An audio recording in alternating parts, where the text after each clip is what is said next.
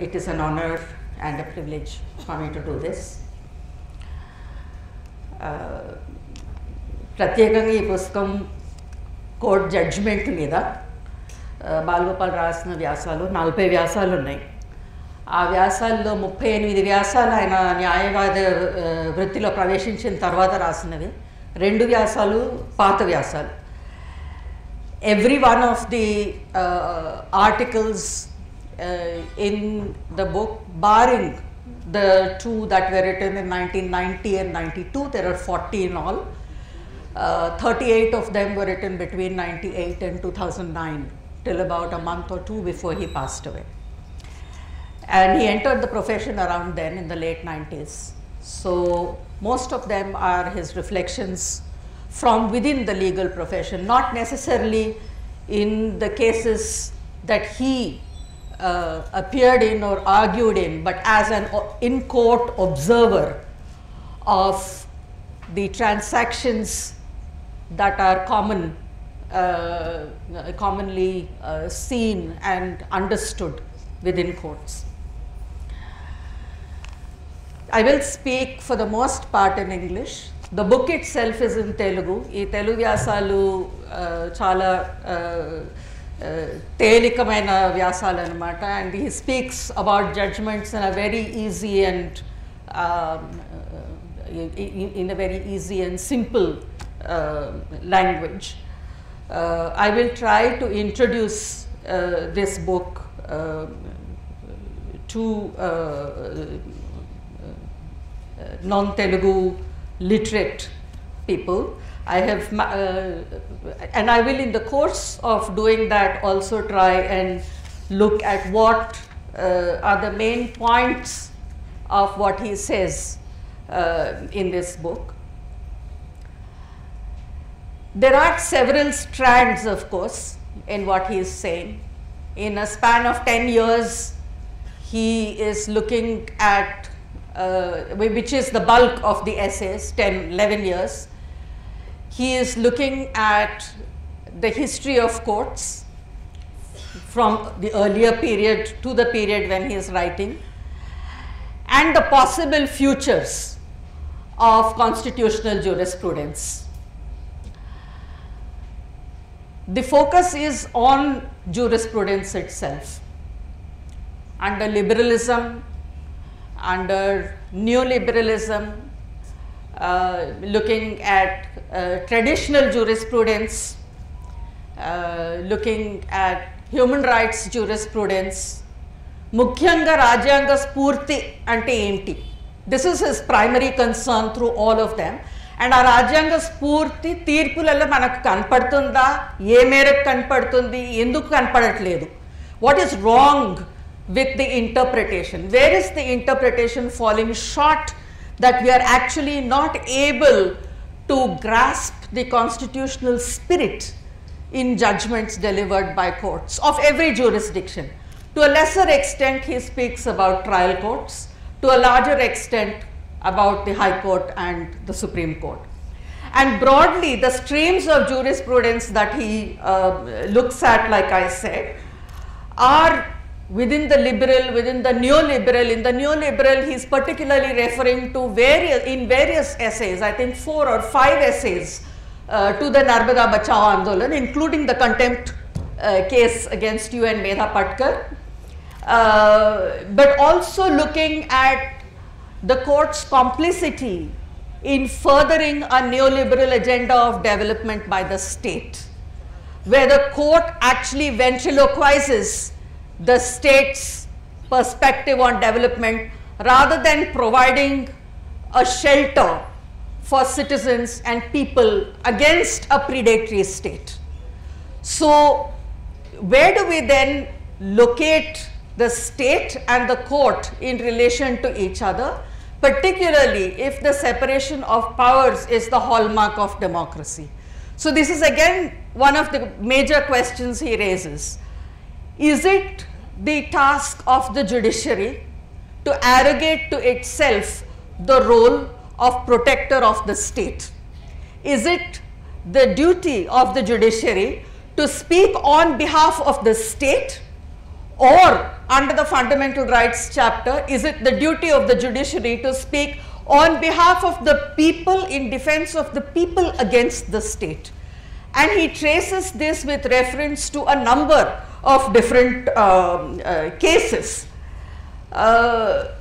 The one aspect of it that doesn't come through but comes through to us in the present time and to which we can extend his analysis is the question of what I would call Hindutva jurisprudence, which is now the major and predominant trend that seems to even threaten to dismantle the constitution at various levels and interlocks with neoliberal and conservative jurisprudence as well. In terms of the issues that he speaks about, there are a range of different issues. So he speaks about the kidnap of film star Rajkumar, but in speaking about the kidnap of film star Rajkumar, he actually poses a parallel, because along with Rajkumar were 51 villagers who were charged under TADA and who were facing trial. So whose life is it that we need to protect? Is it Rajkumar's life or is it the life of these villagers? What is the argument that we need to proffer in order to protect life and liberty of those right at the bottom of the social hierarchy, who are targets of crimes of dominance? And how do we protect those lives? So if the argument is that you cannot bend to abduction, kidnap చేస్తే ఆ kidnap చేసిన వాళ్ళ డిమాండ్స్ని ఇమీడియట్గా మనం అంగీకరించొద్దు అని అనుకుంటే, is that a uniform rule that we can apply to everybody? For instance, and the very interesting parallel he draws is, for instance, if on the one side you have Rajkumar who is kidnapped, and on the other side you have a busload of school children who are kidnapped with the same set of demands made of the state, would your action in both the cases be the same? So would you develop a uniform rule, or must you calibrate your solutions to the case in question? And he urges the reader to actually take a nuanced view of understanding state action and of understanding the writ of constitutional jurisprudence.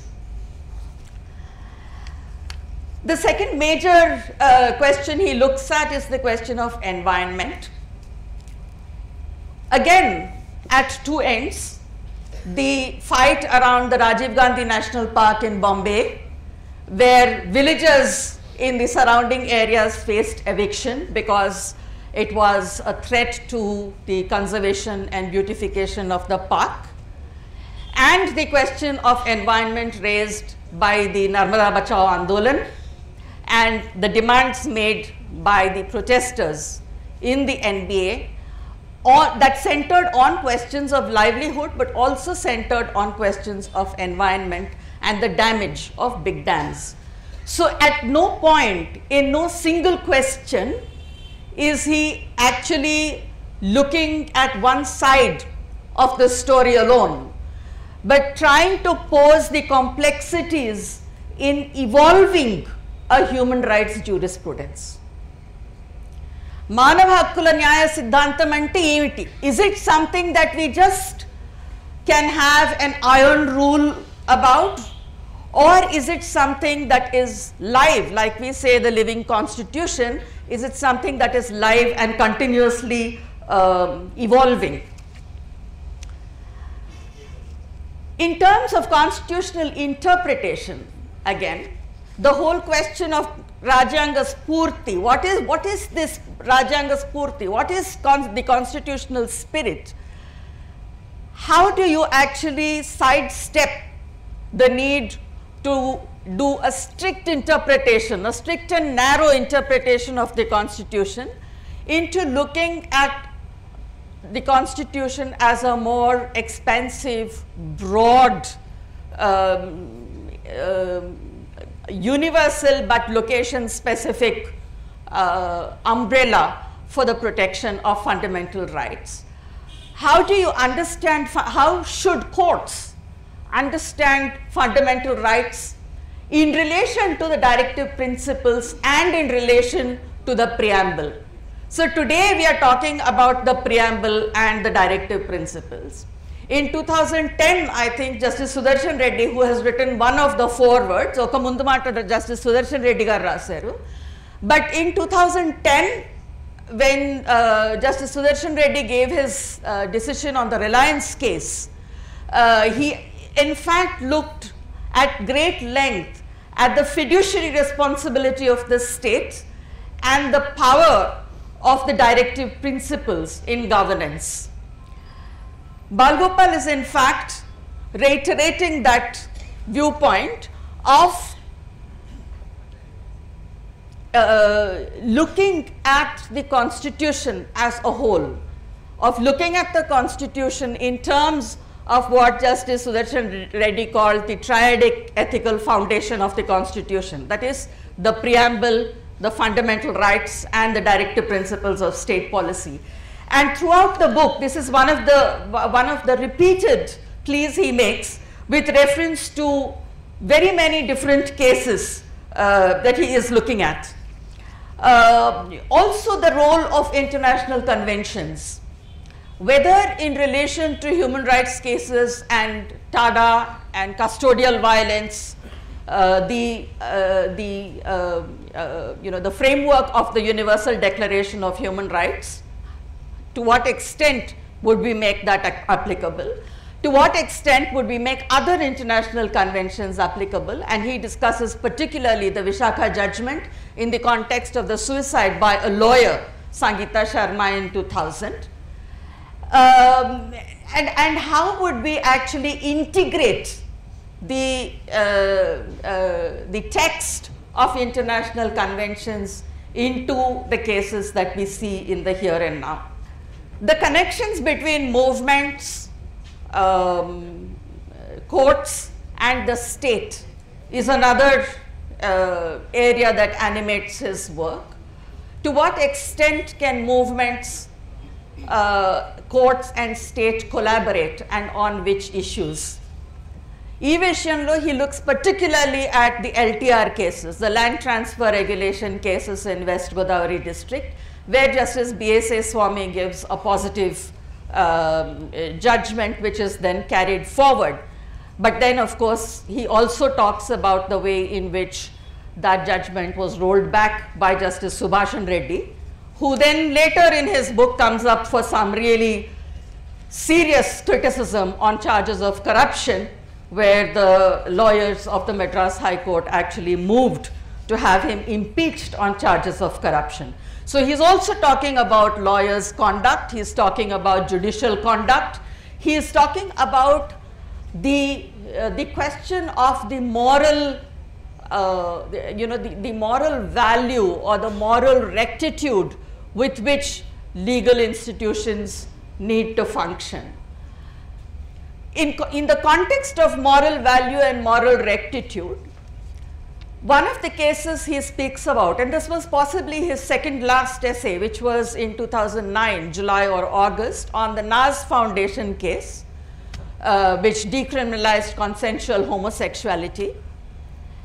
And there he is actually discussing the case, but oddly enough, he doesn't pick up the central tenet that emerges from that case, which is the idea, Ambedkar's idea of constitutional morality that was central to the reasoning in Naz Foundation.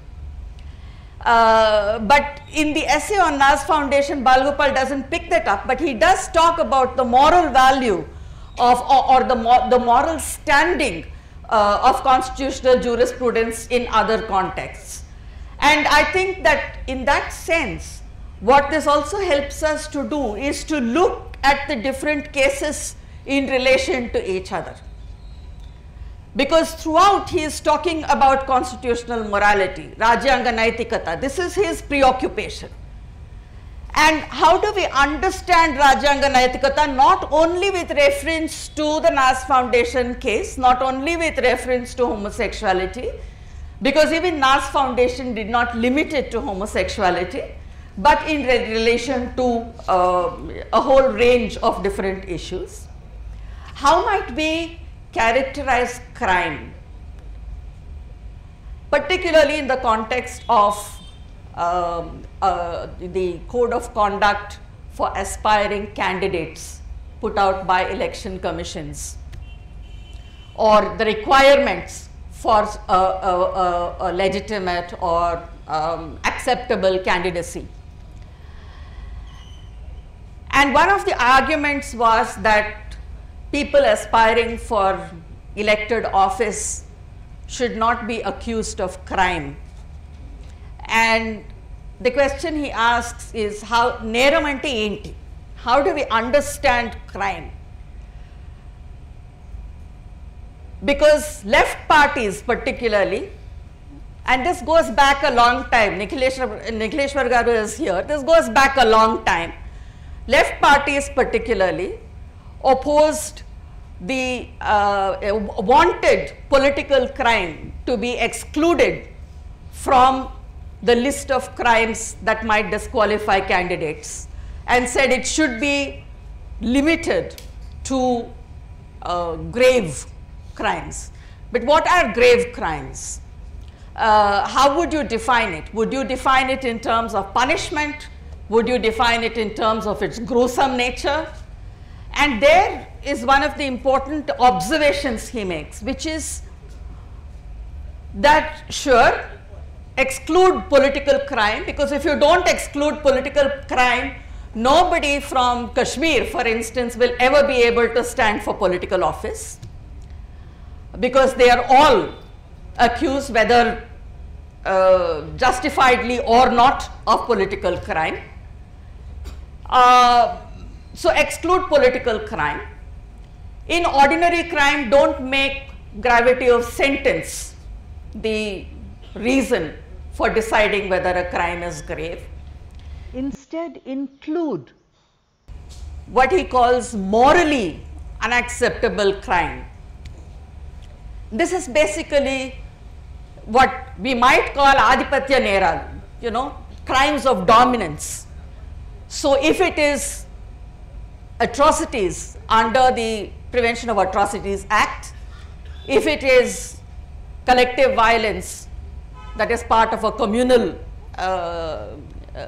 massacre, if it is crimes against women, if it is crimes against oppressed groups perpetrated for the reason of that oppression, then you might include that in, from deciding on whether a candidate is valid or not.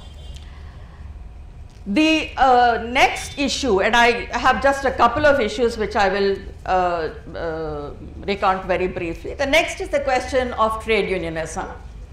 And I won't go into this in great detail, but he speaks of trade unionism in relation to government employees, in relation to labor unions, in relation to doctors, junior doctors, in relation to a whole range of people, and links that up with the right to protest. Do we have the right to protest on public roads? And there are decisions that say we have the right to protest.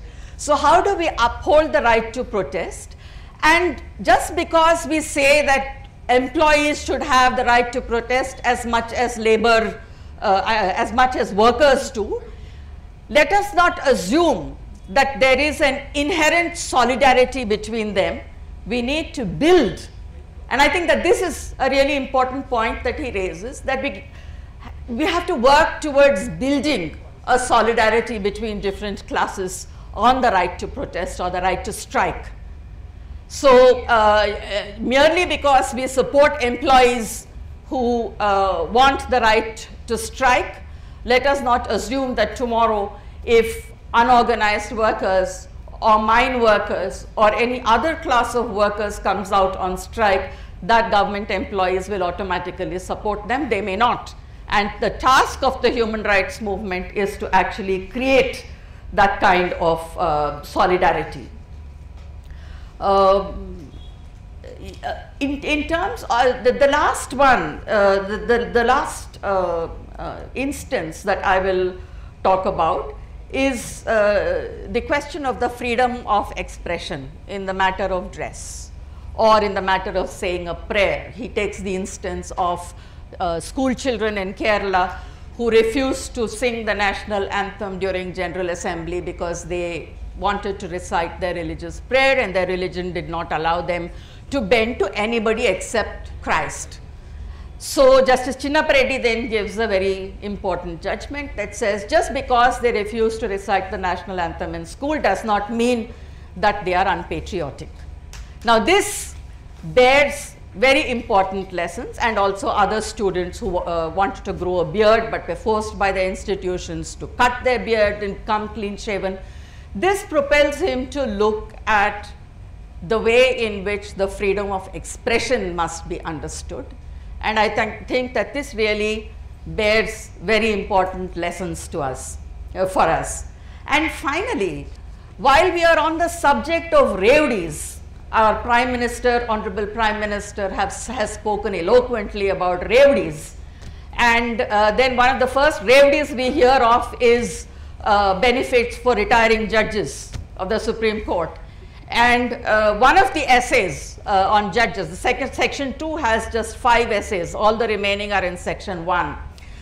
He is actually speaking about the state government upgrading the cars of High Court judges and saying, is a car worth 8 lakhs important or necessary for judges to read and deliberate on the Constitution justly? What is the relationship between extravagant expense and their work in judicial office? And there has to be some sense of accountability that judges have to the system. The only essay that stands alone in the whole volume is the first essay, which was possibly his earliest, 1992, for the centenary of Kanyasulkam, where he has a very nice essay on the figure of the law in Kanyasulkam. And I think that I was actually wishing there was more he had written on literature and law, because it's not adequately deliberated on in India. And yet we have some stunning examples in India. Kanyasulkam is at one end, but we had K.G. Satyamurthy reciting Kutradaru Vangmulam in the court in the Parvatipuram conspiracy case. We had Nikhileshwaru Garu and the Digambara Kavulu actually reciting their poetry. Bhayam and other poems are actually poems that find mention in court judgments. So we have a rich history of the engagement of law with literature in very, very many different ways in the Telugu states, and it would be a good idea to go through them. And so finally, I think what I really miss in the volume is an annotation of the judgments contained here, because Balagopal was writing on the run. You know, so as a case became current, he was writing on it, and they're all op-eds. And in op-eds, you don't really provide references and citations. But I think for law students, for students of the social sciences, for lawyers entering the profession or wanting to expand their horizons within the profession, providing citations and references for the cases that he was talking about would be extremely useful. Thank you very much.